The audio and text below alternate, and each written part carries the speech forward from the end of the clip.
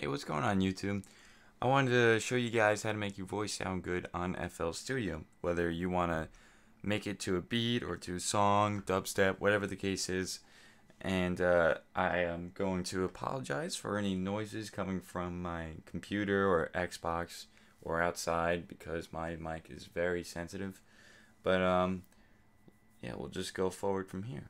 Alright, so let's open up FL Studio. Okay. Let's exit out of this really quick.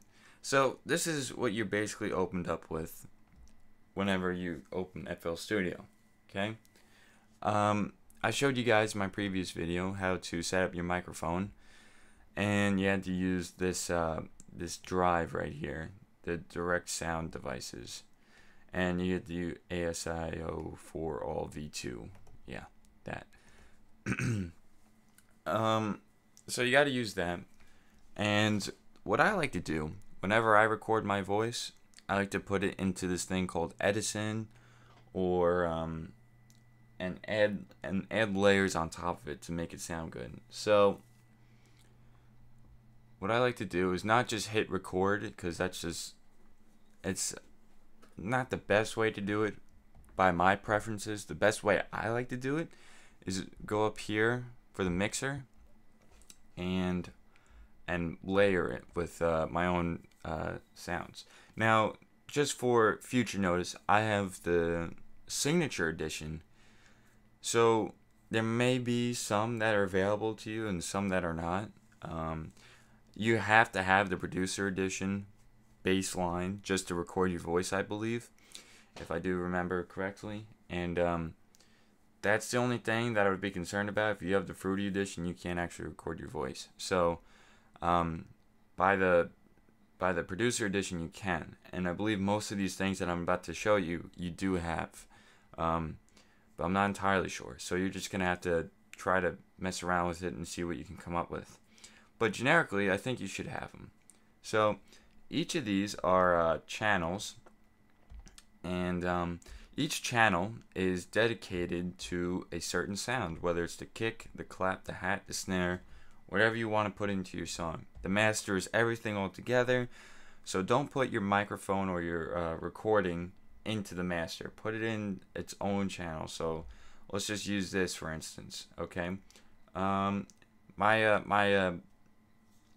microphone, sorry, is being used by the screen capture and not for FL Studio right now, so it's not going to come up. But just pretend that when you do hit on this little tab right here, that this is just it. Okay, so that's just going to be it right now, and that's just gonna play as my microphone. So what we're gonna do now is we're gonna add stuff on top of your voice after you recorded it. What I like to do is record it with Edison, and I do believe the producer edition does have Edison. Okay, Edison is just here to record your voice, and once it's recorded, it gets pasted right in here, right to where your song is. Okay, so you just hit record, and it records your voice, and then you hit stop when it's done, whenever you're done, and then you can do all these different options to mix up your voice, make it sound good, whatever you're really looking for. And then once that's done, you just hit X and it's pasted in right there. Actually, it might be pasted in before that, but as soon as you stop recording, it gets pasted in over here with the song. Now that that's recorded, and whatever you put on top of that, you put other stuff on it. You basically mess around with your voice until it sounds good. Okay? Or whatever fits your preferences, I want to say. So I like to put in like a little compressor, a little bit of this, a little bit of that, just to see. It's like cooking, honestly, because you're messing in with all these different spices, you know. And I don't cook, but I'm just using this for reference, as far-fetched as it may seem. But you're just messing around with all these different spices, and what I mean by spices is these little inputs and compressors and reverbs and whatnot, till something tastes good to your ears. I guess, I don't know. But anyway, I don't necessarily know what these knobs mean, so what I like to do is click on these arrows, which go through presets. And what you do is you press play, and it'll play through your voice. Once it's playing through your voice, you can hit on these little arrows, and you'll hear the changes in your voice once you go through different presets. And you just stop on the one you really like, and then you just leave it and you X out. Once that preset's on there, you can put a little reverb. I always like to do that. It's like a little echo, I want to say.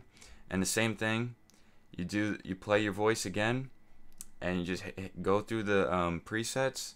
Just listen to what you think is good, and then you X out of it. And you just keep going on with all these different little inserts, I guess you want to call it.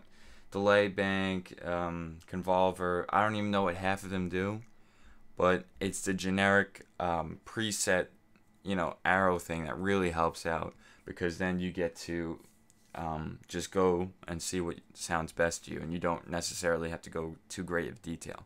And I don't really know too much about these presets and what the differences are, or what they all necessarily mean, like all the knobs and stuff. But basically, if you just mess around with it until you get your voice just the way you want it, that's how it's going to sound. And it's going to sound good if you do like it like that.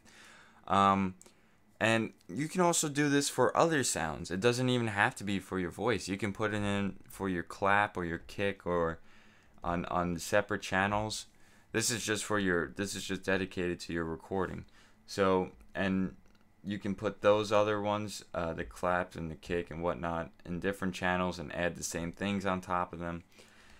And then, you just play it back until it sounds nice. Now, I will say, before you start off with anything, you might want to be in a room with soft surfaces. What I mean by that is, you don't have like hardwood floor or tile or anything. Like, I have like a little sound booth, and what you can do, if you really want to, you can hang up some blankets around you or something, because the soft surfaces absorb sound and also isolate it. It makes your voice sound like chocolate. Now, right now, I am not recording in my sound booth. I am just recording in this little corner of my room. So it's not going to sound as good. And like I said before, I apologize for any of the white noise coming from my computer or Xbox. But anyways, guys, I hope that helps. There's not a lot to it, actually. It's pretty simple once you get it down and you see what you're like. And just mess around with those presets, and you'll eventually find something you like. So thanks for watching.